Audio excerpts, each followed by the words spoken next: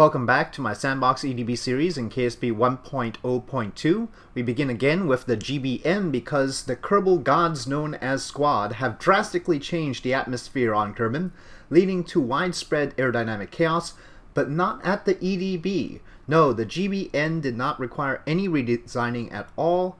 It did need a reduction of oxidizer in its forward tank because it takes more liquid fuel to get to altitude now, and its trajectory also needed to change, but otherwise, as Valentina here will demonstrate, the design is resilient.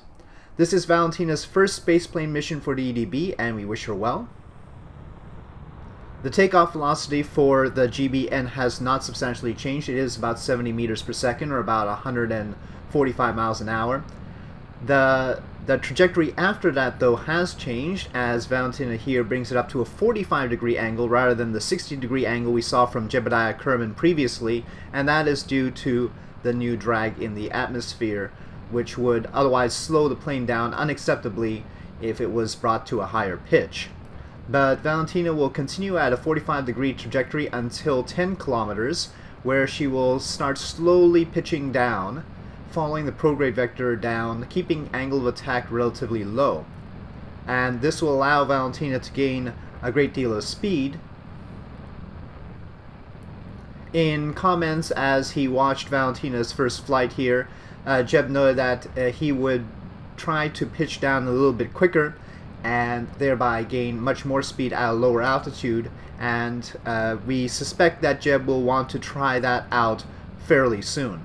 This is simply a recertification of the GBN in the new atmosphere, and so we will go quickly through this as Valentina gains velocity relatively horizontal, just a little bit above her prograde vector, and at about 25 kilometers she is no longer able to produce the amount of thrust necessary to continue accelerating, and we see her start dwindling down on the velocity, but she continues on in jet mode for a little bit longer before switching to rocket mode on the Rapier.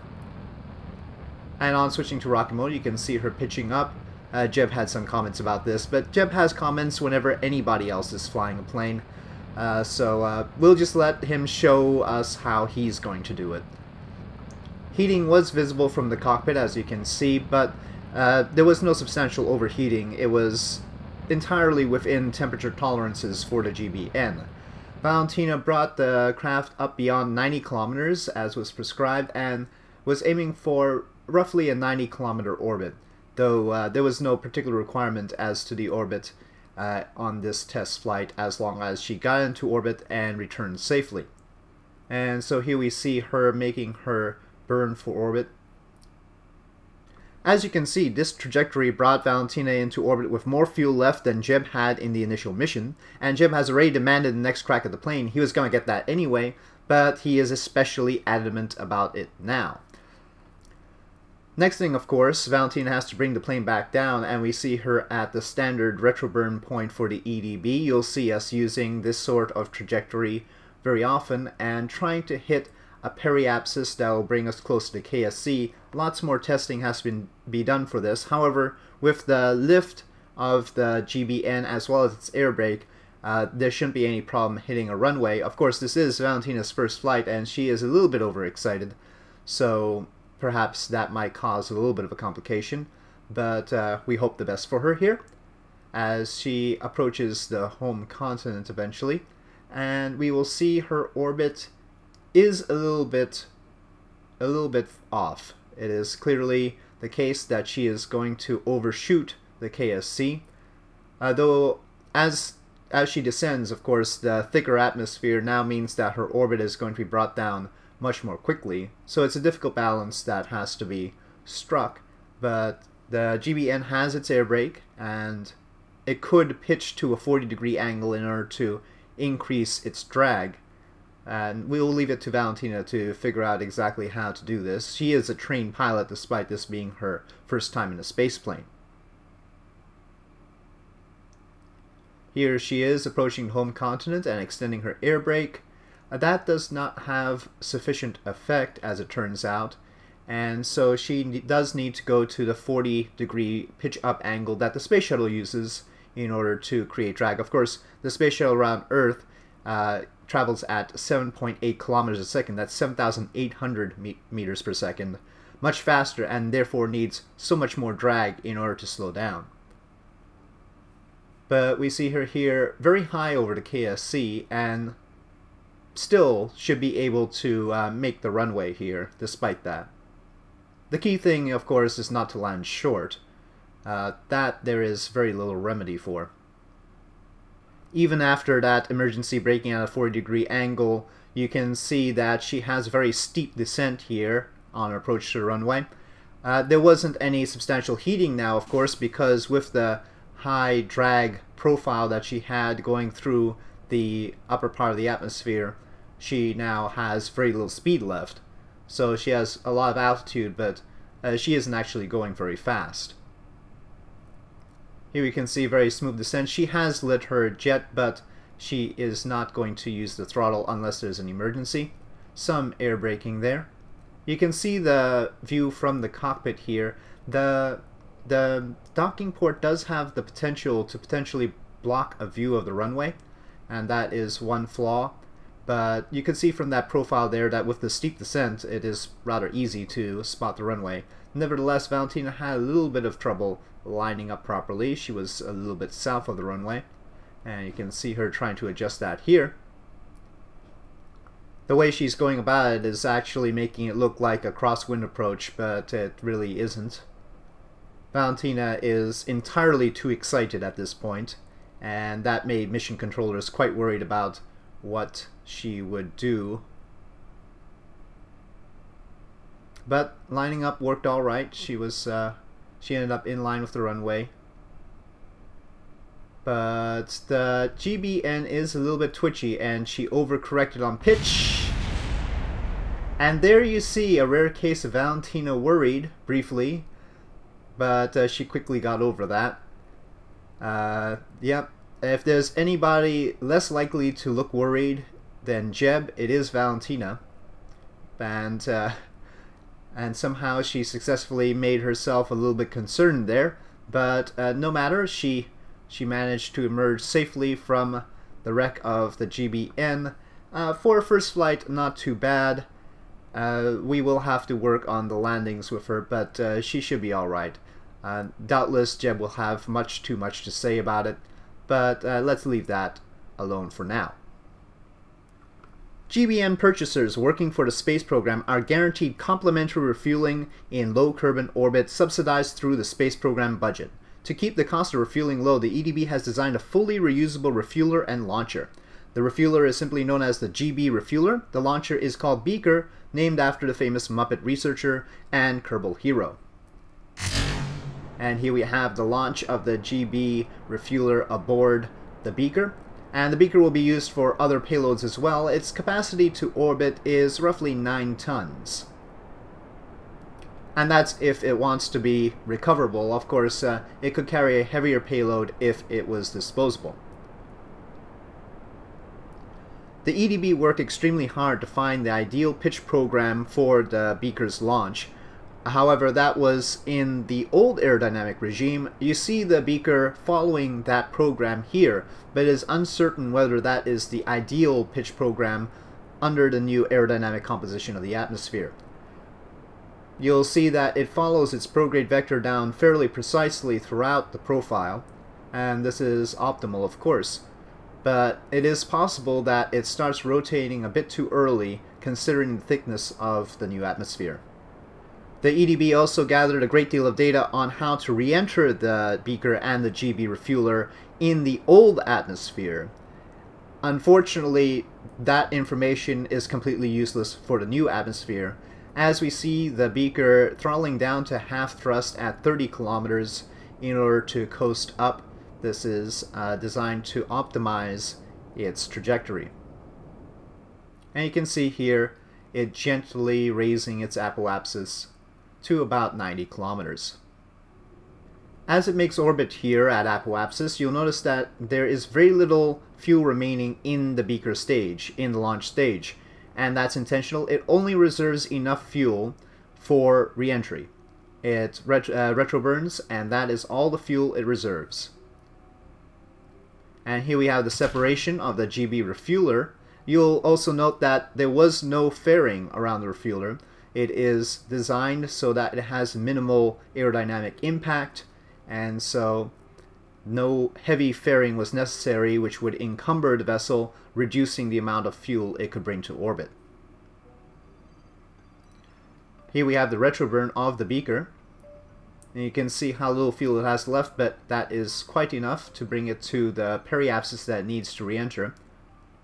However, all the data we have was from the old atmosphere, and in an abundance of caution, the EDB decided to bring it to a periapsis that was much higher than the data would have suggested, so that we could avoid impacting on the mountains to the west of the KSC, which is the only situation that would make the Beaker unrecoverable. Otherwise, if it lands on land or if it impacts on the water, in both cases it should be able to survive.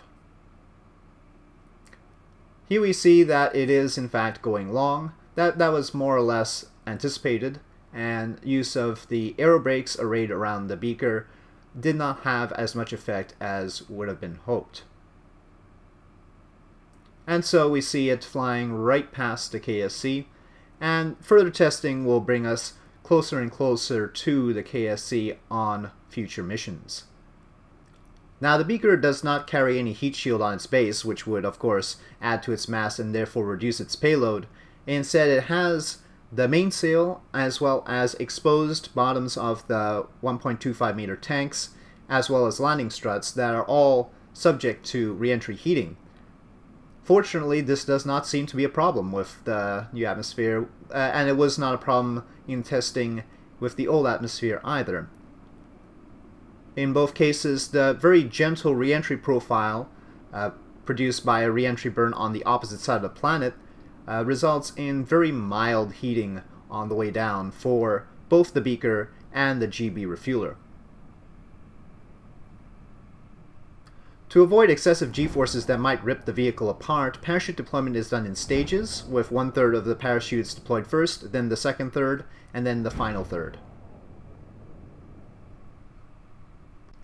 As noted, landing in the water is not ideal, but it is acceptable within mission parameters, and so here we see the full parachute deployment bringing the vehicle down below the 6 meter per second critical mark. And with gear extended on splashdown, we see that the Beaker is perfectly stable even without SAS, but it is preferable to have SAS on to maintain stability as it is recovered. Next up, the GBN piloted by Jebediah is going to rendezvous with the GB refueler and demonstrate its refueling capabilities. This GBN will then proceed on to a further mission while the GB refueler returns to the surface. Jebediah follows the 45-degree up angle on the initial ascent up to 10 kilometers, but you'll see here that he flattens out a little bit quicker and in fact gets almost horizontal at 15 kilometers and gains a great deal of speed at the expense of a little bit more heating. Still, the heating was within acceptable parameters and there was no indication of overheating, and so it was entirely safe, and he gained a great deal more velocity in jet mode than we saw Valentina do on her flight. This allowed Jeb to coast up to a higher altitude before switching to rocket mode, and he also carried with him a lot more velocity before switching to rocket mode here, with the intention being rendezvous with the refueler. Jeb kept himself to a lower orbit than Valentina did in the previous flight. While it's difficult to compare the two flights because they end up in different orbits, we suspect that Jeb did indeed do a better job of preserving his fuel into orbit than Valentina did, and we also expect that Valentina will try to outdo him, and that the continued competition between these two will further optimize the trajectory for the GBN, and we will produce these results for future customers. Jebediah took 2 orbits before being able to arrange a rendezvous with the refueler, And here we see that he gets a encounter at 0.7 kilometers at a cost of about 15 meters per second, which he used mod propellant for using his RCS system, as the RCS system was intended to be used solely for the rendezvous, for station rendezvous, as well as rendezvous with this sort of refueler system. It's not typical to use the main engine, the Rapier, and its liquid fuel and oxidizer for rendezvous. However, as Jebediah got closer and needed to match speeds with the target, Mission Control asked him to use the Rapier instead and preserve his mod propellant.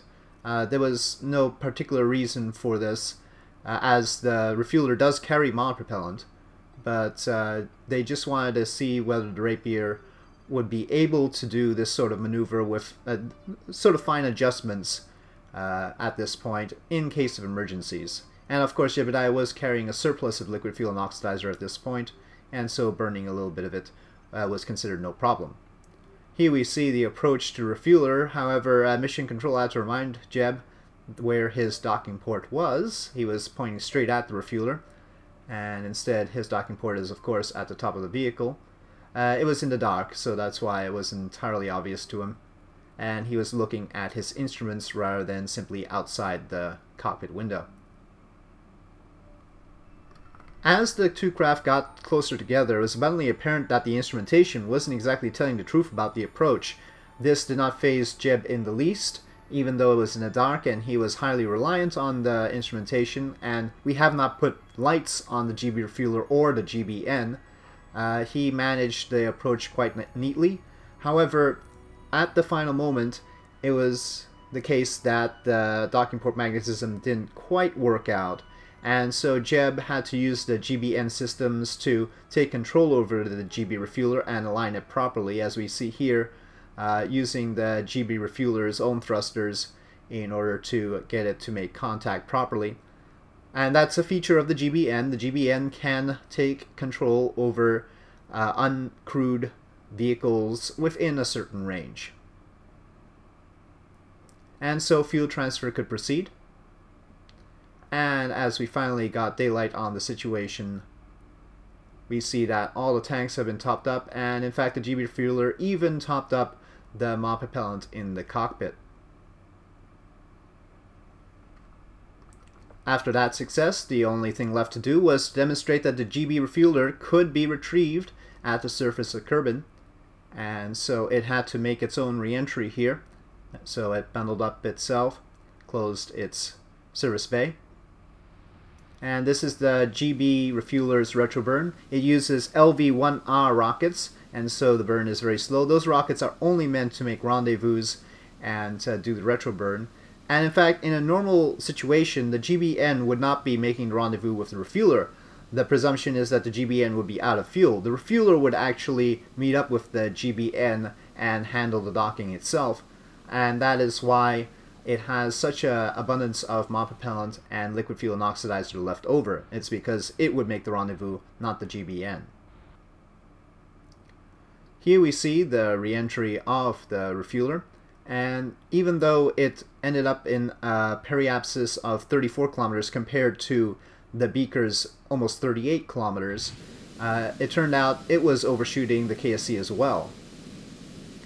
So once again, the EDB will have to work on its approach profiles in this new atmosphere, which is drastically different from what they were in the previous atmosphere that we had only a week ago. It's amazing how atmospheres can change in a week.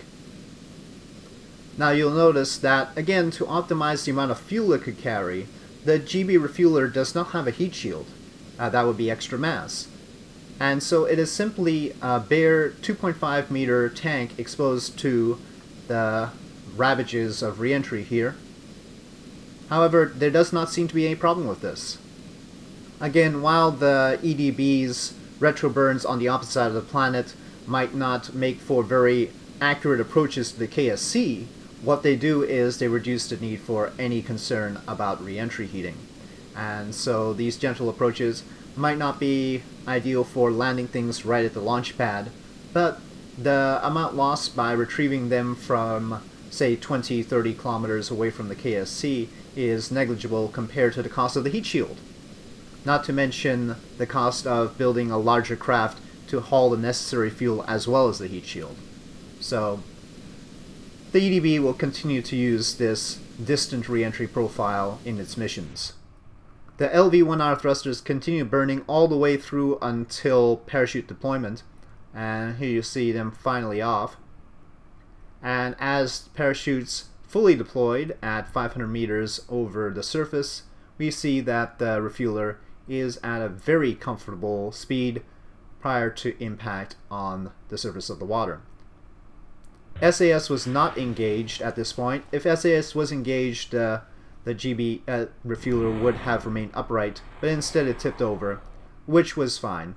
It managed to remain perfectly retrievable even after it tipped over, and that was the conclusion of the mission. And so we have demonstrated the continued usability of the GBN in the new atmosphere. We have the refueler system, which is completely recoverable, and we will continue to work on the trajectories in order to make sure that it comes much closer to KSC, preferably on land as well, and we will show you much more of that in the future. And so with that, thank you for watching this presentation of the new designs from the EDB, and we will continue providing you with great new ideas in the future. If you enjoyed this video, please do press like. If you have any comments or suggestions, please leave them in the comment section below, and we'll see you next time.